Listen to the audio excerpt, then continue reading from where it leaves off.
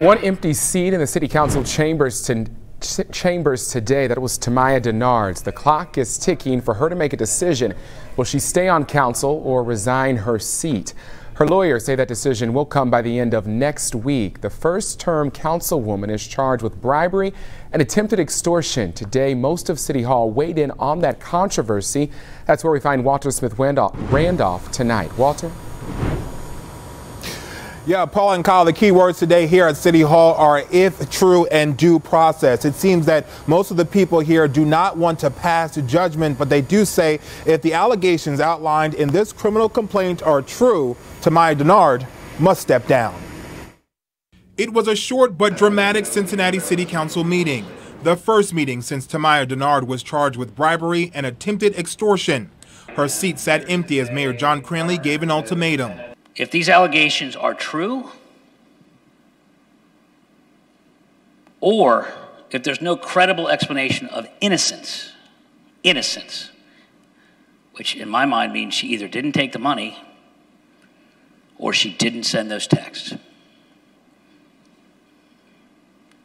And unless she can claim that, she needs to resign. If true is a familiar phrase ringing through these halls on Plum Street. While City Council members don't want to pass judgment, they say City Council needs trust.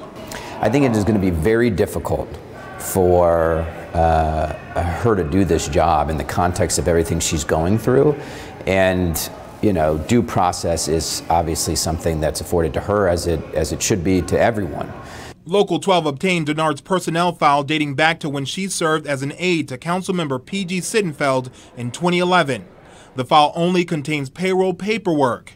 Sittenfeld says he's devastated. Shocked by news about someone who has been both a friend and a colleague, and I am praying for her.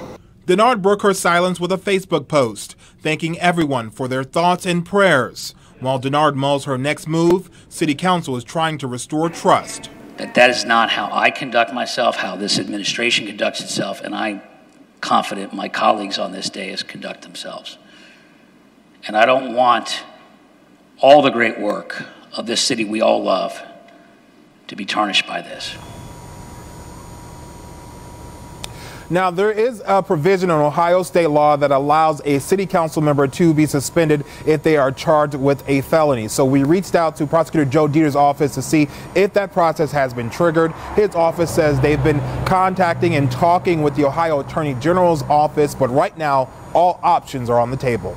For now, we're live at City Hall. Walter Smith-Randolph, Local 12 News. Paula, Kyle. All right, Walter, thank you so much. And there's nothing in the city charter that allows a recall process. Outgoing council member Amy Murray says this is an example of why that needs to change.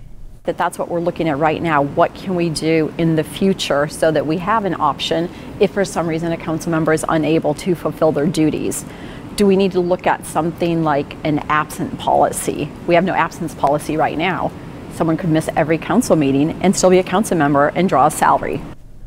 Dennard remains on council collecting a $65,000 salary. Now, there are a lot of unknowns as this story continues to unfold. We'll stay on top of it every day right here on air and online at local12.com.